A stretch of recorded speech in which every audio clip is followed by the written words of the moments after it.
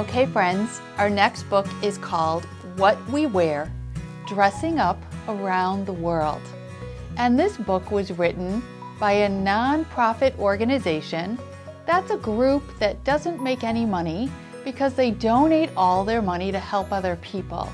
And this group donates all the money they make from books to help children around the world. I think you'll see some things that look different to you about other children and some things that look the same as you do.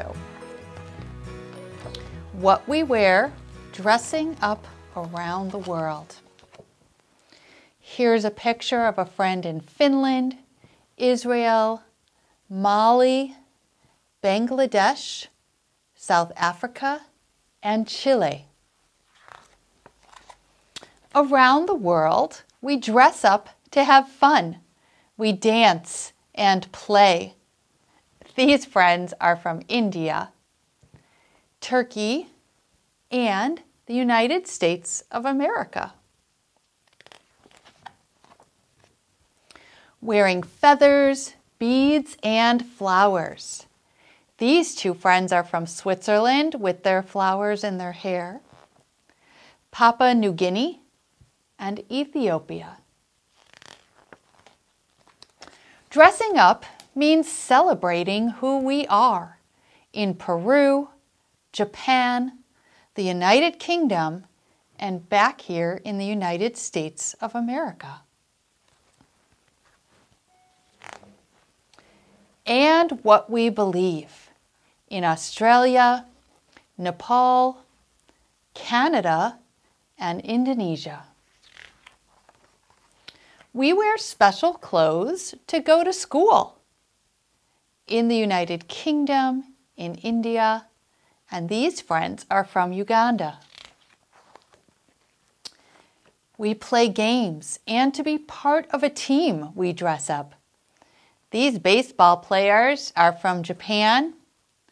These players are from the United Kingdom. These soccer players are from the United States. And these soccer players are from Malawi. We wear all the colors of the rainbow.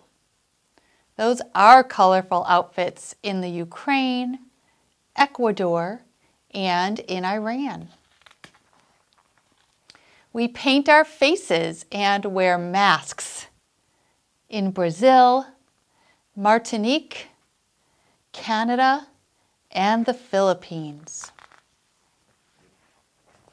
Dressing up also means playing pretend.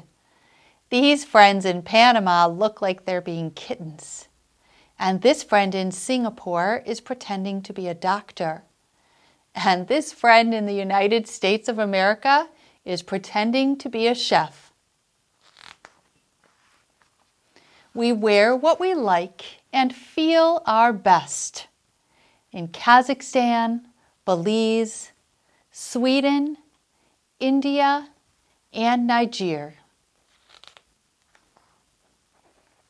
The children in this book come from all over the world.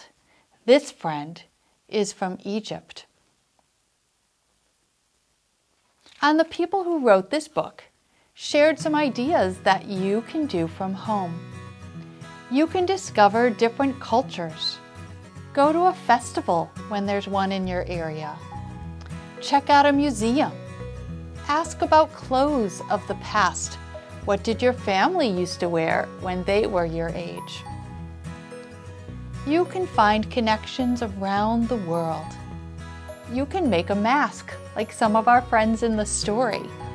Or you can see costumes wherever you look. The end.